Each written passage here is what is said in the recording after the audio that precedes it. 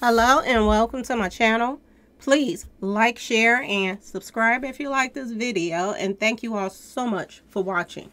Thank you to my day ones, twos, and threes. Thank you to all my new subscribers that's coming in. That means well. Thank you so very much. I appreciate you all and welcome. This video is for entertainment and educational purposes only, so everything is alleged, some is not. And the fair accuse is in my description box, y'all. So let's get to it, y'all. And let's get to it. First, I want to say happy Friday. I hope everybody is having a wonderful day. Please stay safe and all that good stuff. Please stay aware of your surroundings. And y'all watch the company that you keep, because it just may save your life. Okay, y'all. I wanted to start off with this story right here that happened the weekend, y'all. Actually, last weekend. It's so important that people listen to stories like this so that when they get, in certain particular, situations like this, they think about this story right here. So I had to start off with this. There's so much going on today, but I wanted to start off with this because this could have happened to anybody. Okay, y'all? So I want y'all to listen to this news report first, and then we'll talk about it. Okay, y'all? An argument over a parking spot ended with gunfire over the weekend in Brooklyn. A 26-year-old woman and her boyfriend were shot near the parking lot of a Home Depot on Saturday. The woman remains in critical condition. Her boyfriend also still in the hospital, but he was well enough to talk to Eyewitness News reporter Crystal Cranmore. She joins us now from Bed-Stuy with the very latest. Crystal.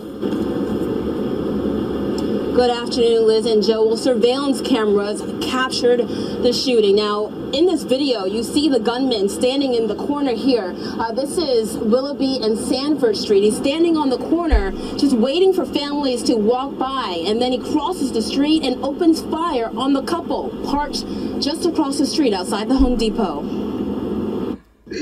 She's just full of life. She's just a good person. Speaking from his hospital bed with gunshot wounds to his back and leg. But it's to be happening is over something so minuscule. It's just like, it's overwhelming. Cordell McDuffie recounts the moment he and his girlfriend Imani Sharpless were gunned down outside this Home Depot in Brooklyn Saturday afternoon. McDuffie's white Hyundai Sonata pierced with bullet holes over what he describes as a parking dispute inside the shopping center. He was trying to go into a parking space, but he pulled up a little bit forward toward the entry.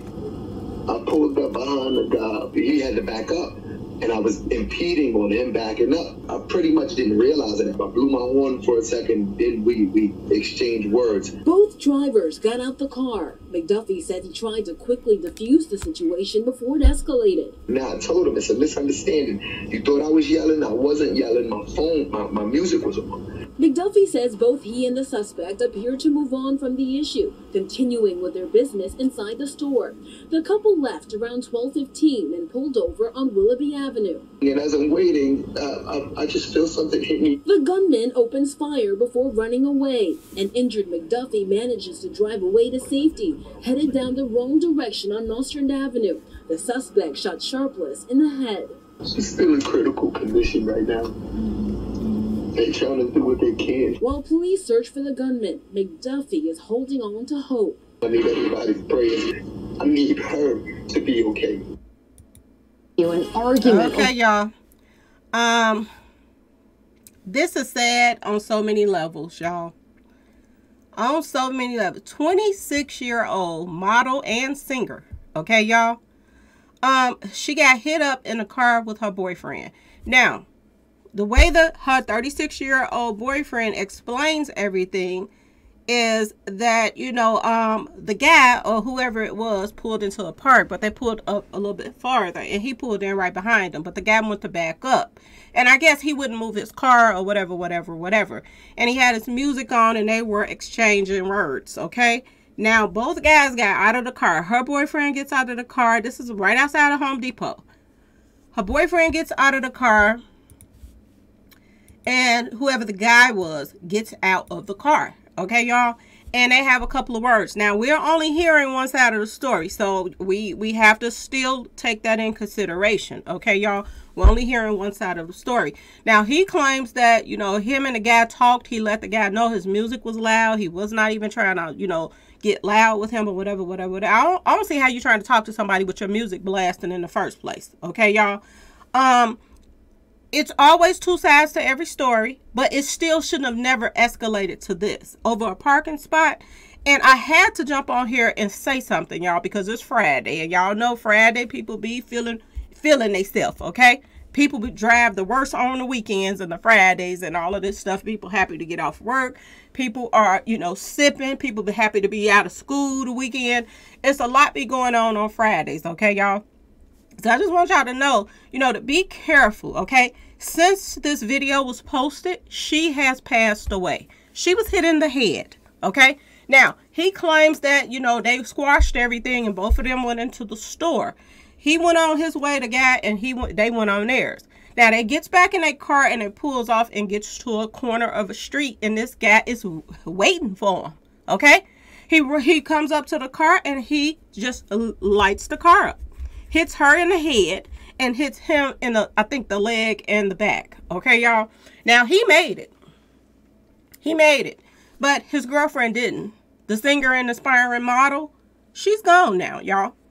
Over a parking spot. I say this all the time. People is out here on the ledge, okay, y'all? You have to be careful when you're dealing with the public, period, okay? People, I have heard so many stories of, you know, just road rage. People, if somebody cuts somebody off, okay, y'all?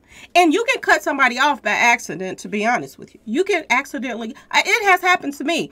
I have cut somebody off by accident, and then, you know, they turn around like they about to get hard and this and that. But it don't take nothing but to apologize if you're in the wrong, okay? Because I was in a situation where it was people in the car. And they were really young, teenagers, and looking like they was partying. I did not even see them, okay, y'all, until it happened. And then when you know, they pull Babby and, you know how you can kind of read people's lips a little bit or something like that. Because our winters wasn't even up, but I did throw my hand up and was like, you know, I'm sorry, you know, my bad. You know what I'm saying? Because I did not see them. And it is a bad thing to cut people off. It really is. But if sometimes it happens, okay? Sometimes you could cut somebody off, you know, just trying to avoid something else, okay? And it can happen. It doesn't take all of this, you know, just getting loud and all of this obnoxious stuff, okay, y'all? You know, this is sad on so many levels that she just lost her life over this parking spot, y'all. This is what she lost her life over. And and like I told you, this has happened to me, you know, just driving. And soon as I said, you know, my bad, you know, I didn't even see y'all or whatever. And as I'm letting my window down to talk, it calmed the whole situation down. They smiled and everybody kept going. But I could tell in their faces there was about to be some stuff, okay, y'all? But I knew I was in the wrong, but I wasn't trying to cut them off. You know, I was trying to get over. But little things like this happens. And I'm going to tell y'all this. This is not worth not making it back home to your loved ones over a parking spot or cutting somebody off by accident or this and that. There are so many people out here on these streets right here that's just waiting for anybody to do something so that they can let loose some stuff that probably did happen with somebody else and they already peed off and they take it out on the next person, okay? This guy, like I said, her boyfriend, you know, it sounds good when he says, oh, they hit up the car because of this parking spot. It sounds good when you say you got out your car and you told them that, you know, you apologize and this and that and that. But to be honest with y'all, this little park right here, to be honest, if this was a park and it was another park in front without this little, you know, thing in the middle, this little sidewalk in the middle of this park, then I would kind of believe what he's saying. But he says that the guy pulled in the park and pulled up some and he needed him to back out. And this thing is right here in the way. So something is up with this story. And I really would like to hear the other person's part of the story too. Okay? If he pulled in somebody's spot and they were pulling in it or whatever, and he knew they was pulling in it and then he just went on in there anyway, Of course, that man gonna be still mad. But is it worth somebody's life? But at the same time, I keep telling y'all, a lot of people, they out here in their ticking time bombs, okay? You cannot, play these type of games. And then, him talking about his music was blasting. The guy thought he was hollering and blah, blah, blah. Y'all, did this man just get his girlfriend taken out on just some stupidity, y'all? Ask yourself this question. This is why I say you have to drive for other people, and you have to treat people the way you want to be treated. If somebody is pulling in the park, don't whip in the park and they trying to get in there. Sometimes it takes other people a longer time to get in the park than others, okay? Because some people can't drive as good as others. Some people are older. It's be a lot going on out here, y'all. And I see this happen a lot. I see people trying to get in a park and then they'll be waiting for a park and somebody else can get a clear cut to jump in it. And they'll do that. They'll do that and they know somebody else is waiting. But was it worth his girlfriend's life? And will it teach him a lesson? Okay? See, this is what I keep telling y'all. When I say watch the company that y'all keep, that means everybody. Okay? If you're running around with a ghetto, fabulous boyfriend that like to run his mouth and talk stuff and this and that and that and this, you might not want to be with somebody like that. Okay, y'all? Somebody that escalates something, somebody just, a joke that'll go jump in somebody's parking spot and they trying to get in there, just nitpicking. Not saying that this guy that took out this weapon and start, firing on them was in the right. I'm not saying that because, people got some screws missing out here. Okay, y'all? What I'm saying is, when I say watch the company you keep, you have to watch who you'll be around and do they like to start stuff? Do they got a big mouth? Okay, y'all, when you get in certain situations. Because to be honest with you, this could have been anything. It might not have even been this guy in this parking lot. It could have been somebody else that could have been looking at, them funny. And he started running his mouth, okay? And you get your girlfriend caught up in some mess. But she took one to the head, y'all. Okay, to the head. Now, I don't know who was driving or not. I do believe it probably was him. He the one jumped out to talk to the guy and this and that and that and this. And he trying to make it look as if the guy act like everything was okay. Everything was cool. But was it really, y'all? Was it really?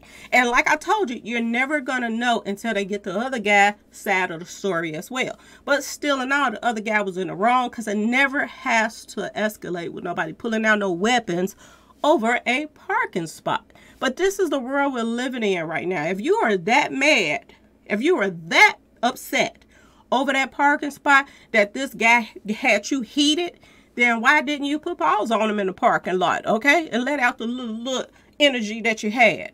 Why did you have to go sneak around a corner somewhere knowing that they was going to pull out or pull up to this intersection and then you run out with a weapon and catch them off guard? People are so scary now that, they quick to pull out weapons instead of just handle stuff as a man if you was that upset. But like I told y'all, we don't know both sides of the story, and now this woman is gone, okay? So, y'all, please be careful. Please be careful with picking who your mate is. Please be careful with picking who your friends are. Please be careful with picking family members that like to start stuff, that be out thinking they so hard all the time, okay? I can whoop everybody. I'm this, I'm that. Just ready to just kick something off, and then the person that they would end up being the one that takes the fall instead of them. He's still alive to talk about it. And she's gone now. Okay? And now they're looking for this guy. She has been in the hospital a whole week fighting for her life. And she just passed away, y'all, over a parking spot. So y'all, please be careful. Please be careful, y'all. And if you got somebody loud mouth in your life, it's time to let it go unless you want to, take what comes with that. And this is the type of stuff that comes with that. Okay, y'all? Anyway, y'all, please like, share, and subscribe if you like this video. And thanks for watching. And may she rest in peace. And I'm sending my condolences to her family. Okay? And y'all, be careful. Be careful. Peace.